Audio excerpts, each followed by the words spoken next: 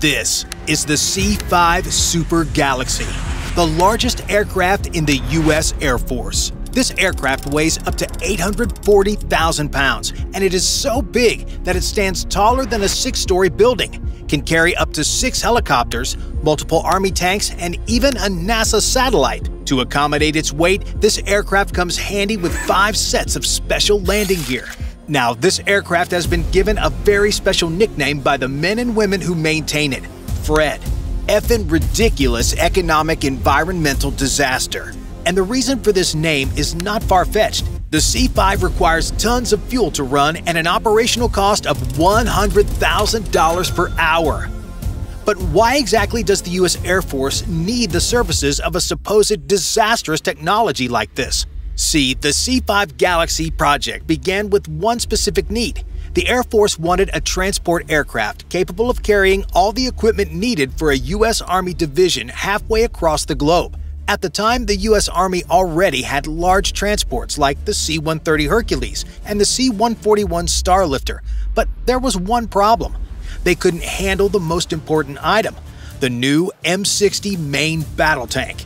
To deal with this challenge, the Air Force initiated the CX-LHS project, aiming for a super heavy transport plane capable of carrying 100,000 pounds over 4,500 nautical miles at 440 knots. They started looking into this and came up with a design called CX-4, but it got rejected because it wasn't seen as a big improvement over the C-141. Then they came up with the CXX design in late 1963, which had 4 engines instead of 6 like the CX-4. This new design could carry a lot. It weighed 550,000 pounds, could hold a payload of 180,000 pounds, and flew at a speed of around 500 miles per hour. The cargo compartment was pretty spacious too, with front and rear doors for access. But the Air Force figured out that they needed high-bypass turbofan engines for the plane to meet their power and fuel efficiency needs, and so they officially requested proposals for a new plane design in 1964. Boeing, Douglas, and Lockheed competed for the contract. After 6 months, Lockheed won the contract to build 58 cargo planes at a cost of $258 million per plane in today's value. The journey of the C-5 Super Galaxy officially began in 1965 when Lockheed's design was chosen. Now, what made the C-5 special were its innovative features, something not often seen in cargo planes of that era. It had a high wing design and used 4 turbofan engines, which gave it an impressive lifting capacity. The C-5A was designed to carry up to 250,000 pounds over 3,200 miles without refueling. With a payload of 100,000 pounds, it could fly 5,300 miles. This allowed flights from Dover Air Force Base in Delaware to Torrejon Air Base in Spain, or from Travis Air Force Base in California to Yokota Air Base in Japan. The first C-5A Galaxy with serial number 66-8303 came out of the manufacturing plant in Marietta, Georgia on March 2, 1968. Flight testing started on June 30, 1968, during which they discovered a lot of things were wrong with this new plane. The C-5A program ran into many problems, including going over budget and technical issues such as wing failure and weight problems.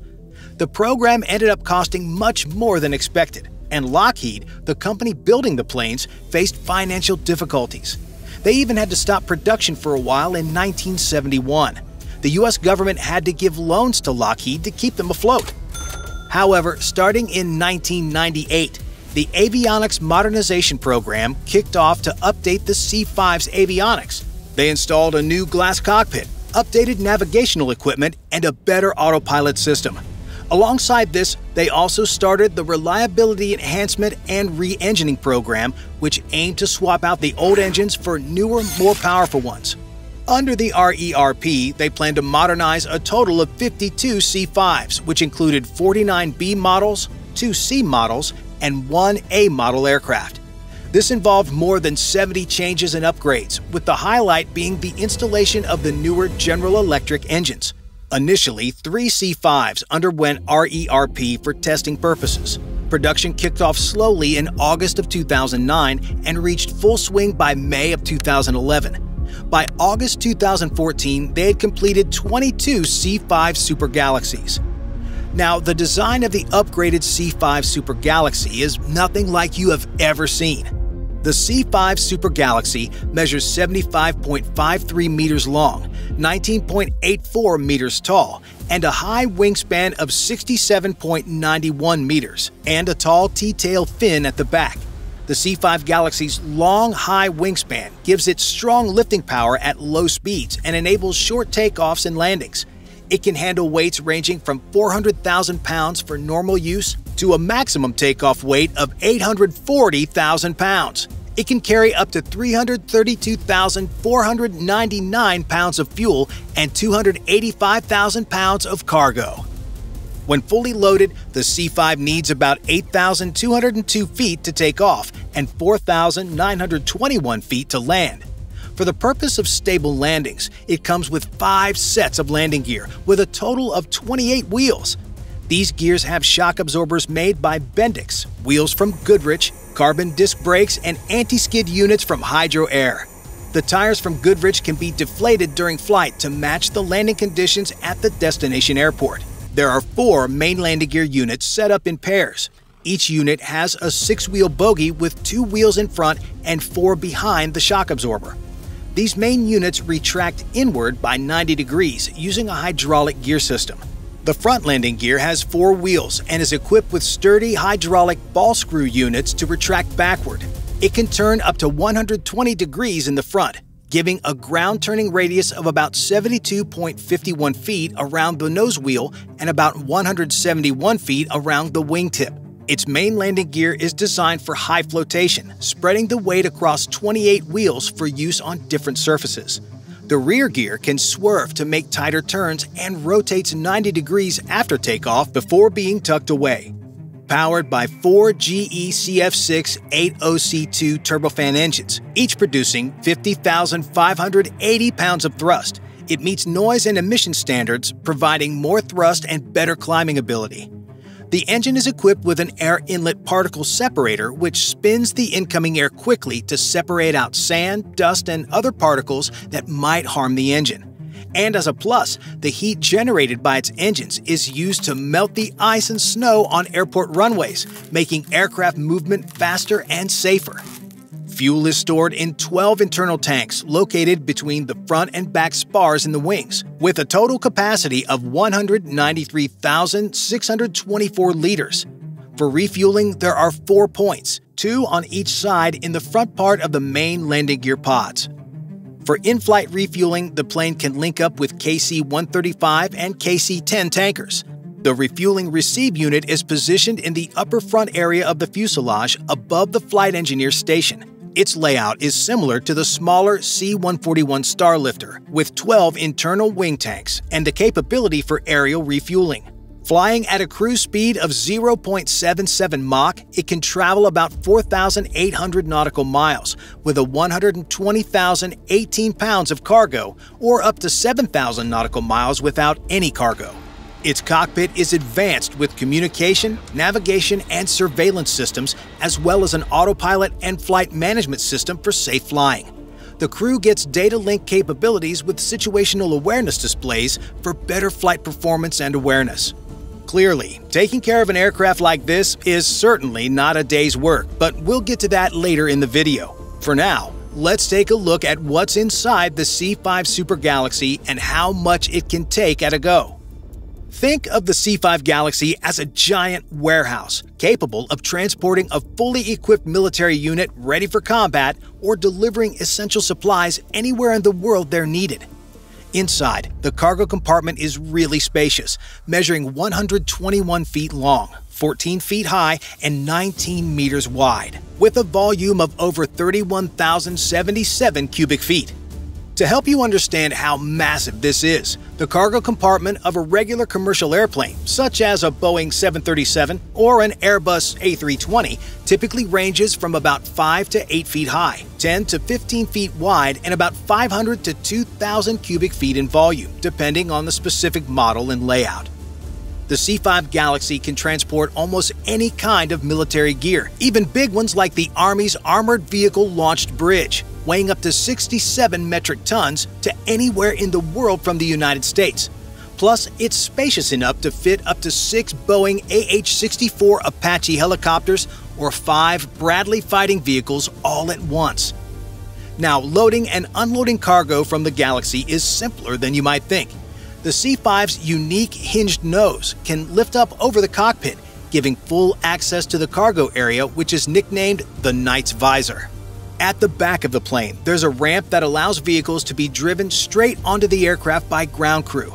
These vehicles are then secured to prevent shifting during flight. There's also a neat feature called kneeling landing gear that lowers the plane when it's parked, bringing the cargo deck down to truck bed height for easier loading and unloading.